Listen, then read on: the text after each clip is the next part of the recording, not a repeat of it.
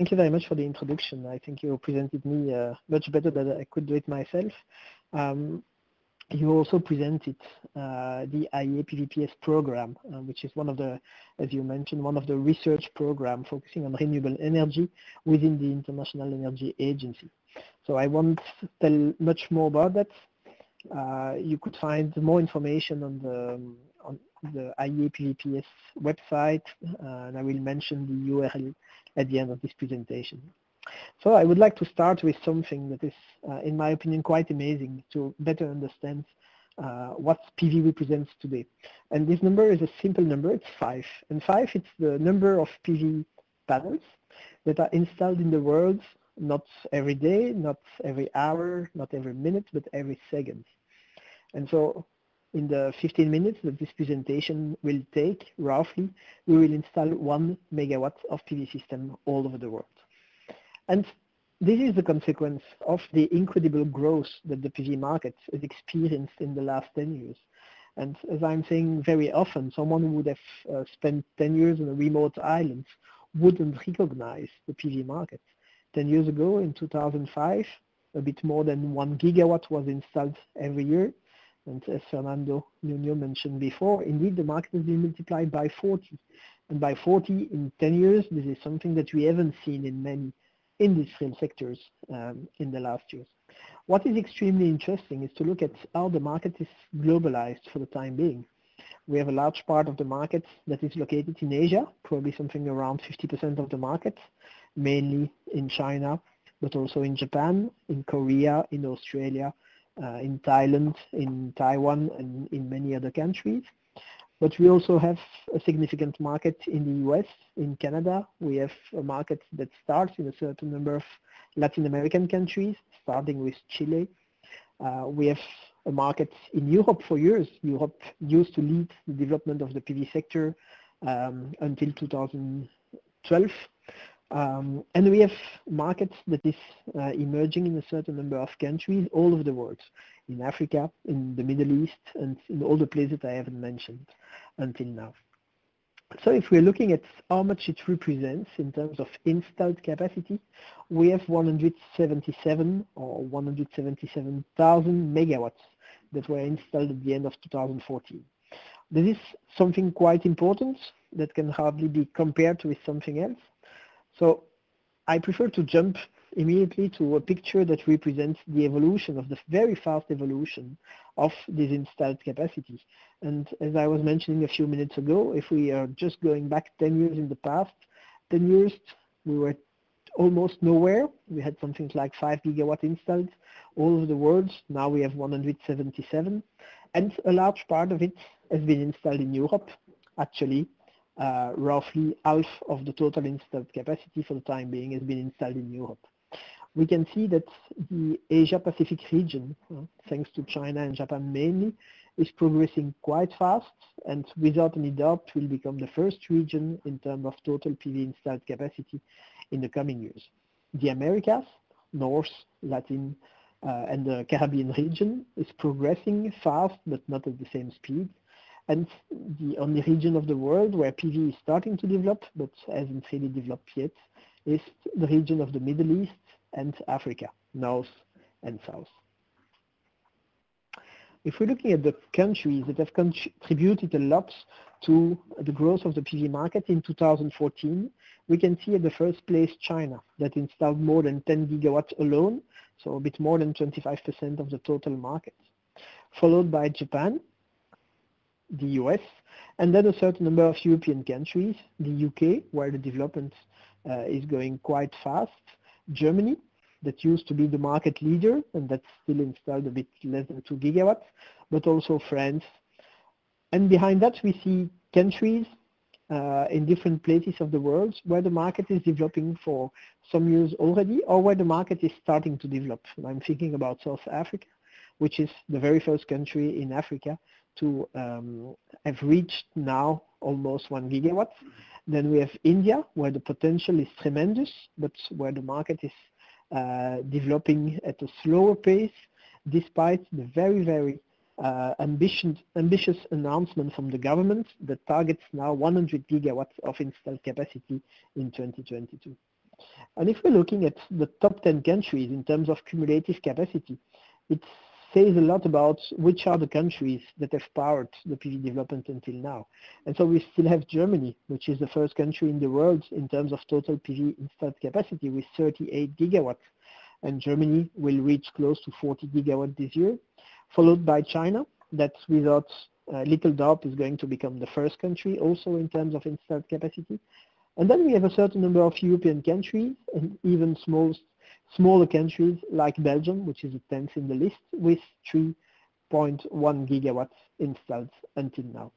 Something interesting to notice is Spain. Spain installed a bit more than 5 gigawatts of PV systems, but mainly in 2 years. So it was installed mainly in 2007, 2008, and a little bit in the years afterwards. But for the time being, the market is completely stopped in Spain because of political decisions not favoring the development of solar in general and PV in particular. Now it's interesting to discuss about gigawatts, but it's much more interesting at a certain moment to see how much it represents in terms of contribution of PV in the electricity demand of a country. And in that respect, we can see that in 20 countries around the world, PV is already producing more than 1% of the electricity demand. And 1%, it's exactly the share of the electricity demand covered by PV in the entire world.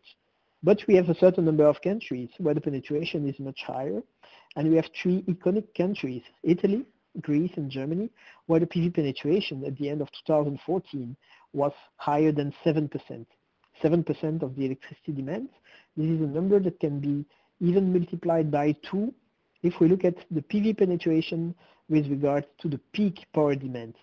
And so we have in Italy close to 16% of the peak power demand that is provided by PV, in Greece more than 15%, and in Germany close to 14%. These are numbers that have been achieved, as I was mentioning in the beginning, very, very fast. And so the big question is, at which speed is the PV market going to develop in the future? This is not something that I will develop in this presentation, but given the speed at which it has developed until now, we can expect in the future very fast development of PV. Now, if we're looking a bit at the economics of PV, because so far PV developed thanks to financial incentives, but this is changing very fast. And now we have to look at what exactly PV represents.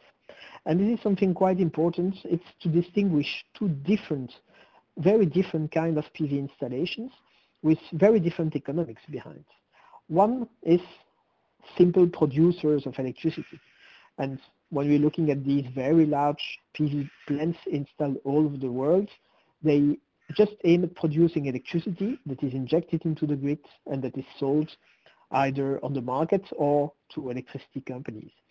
These very large PV installations have increased in size in the last years, and the largest one that we can see for the time being exists in China and in the US with more than 500 megawatts in size.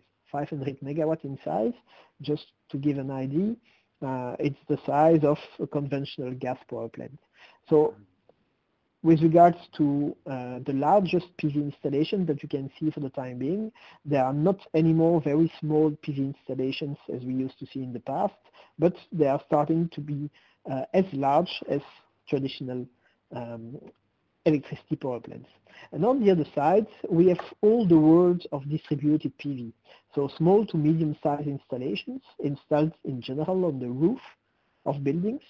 And the concept behind is called prosumers. Prosumers, it's just a mix between two words, producer of electricity, because with a PV system on the roof, people are becoming producers, but also consumers of electricity. And in that case, the electricity that is produced by the PV system is going to compensate first the electricity consumption of a place. And so we'll discuss about self-consumption, concept of energy efficiency. We'll discuss about the concept of grid parity. So can PV produce at a price that is similar to the retail price of electricity? And we will discuss about competition with the traditional business of utilities when they are producing and distributing electricity. And what is interesting is that for the time being, this is only one single technology that is used for producers and prosumers.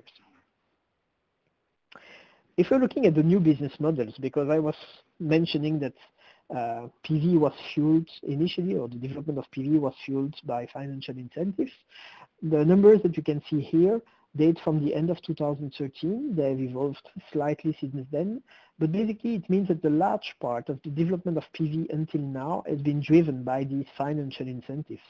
It can be feed-in tariffs, it can be green certificates, but more and more pure competitive PV is increasing. It's increasing especially in countries of the world where PV is starting to develop.